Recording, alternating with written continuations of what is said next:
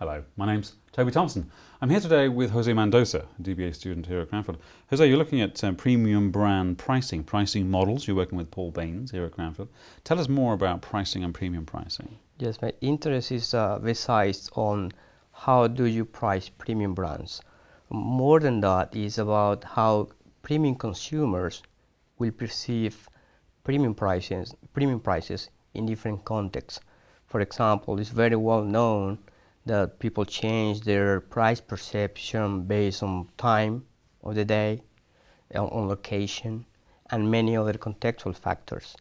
So the idea is to develop a contextual or a segmentation model based on contextual price perception, and by doing that, I believe that I can capture where are the best time and places where the marketeers can focus their marketing efforts for the consumer and try to reach them up in a better way.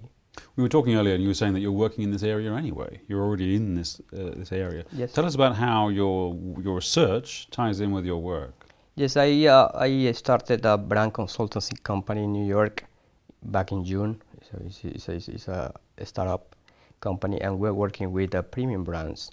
But I have been related with premium brands since the year 2000, working on branding and also working on strategic marketing and pricing, especially now more than ever before. Pricing is becoming one of the most important variables of the marketing mix, especially after the recession. Everybody's looking at pricing.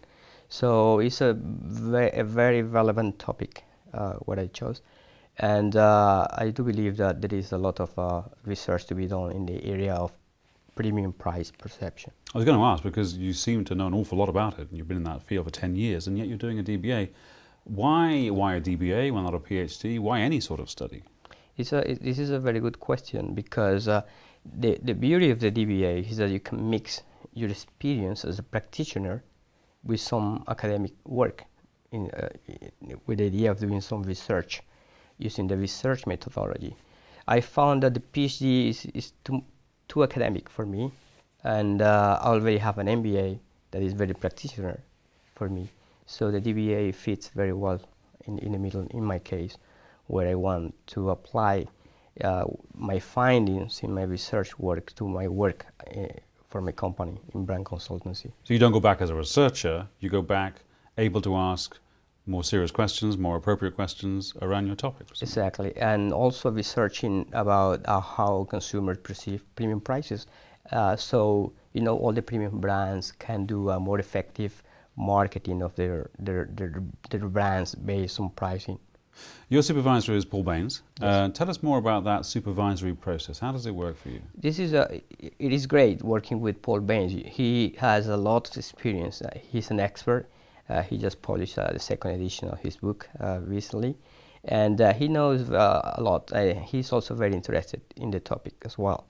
The best part about working with Paul is that he's an expert on segmentation, and part of my research is on price-based segmentation or premium price-based segmentation, where Paul is an expert in the area. He wrote a chapter on pricing in the marketing book.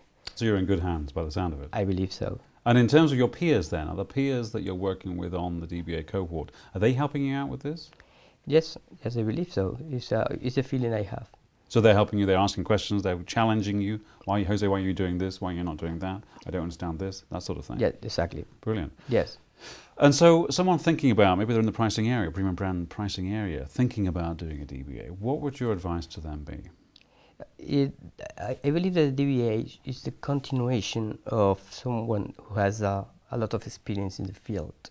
I want to do some kind of research, perhaps going the academic way, but in my vision is more going on the consulting way, or try to be a top practitioner in a particular area. So if you've got a new idea, maybe the DBA isn't for you. You need to be in that field already, you're saying. It is the belief that I have that you can make the most out of it if you have work experience and there is a research topic that interests you, and then you come for a DBA and get all the tools and the support to develop as a researcher.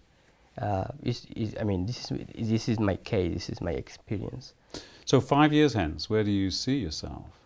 Doing consultancy, more specifically consulting on pricing for global premium brands. Yeah. Brilliant. Jose Mendoza, thank you very much indeed for your time today. Thank you.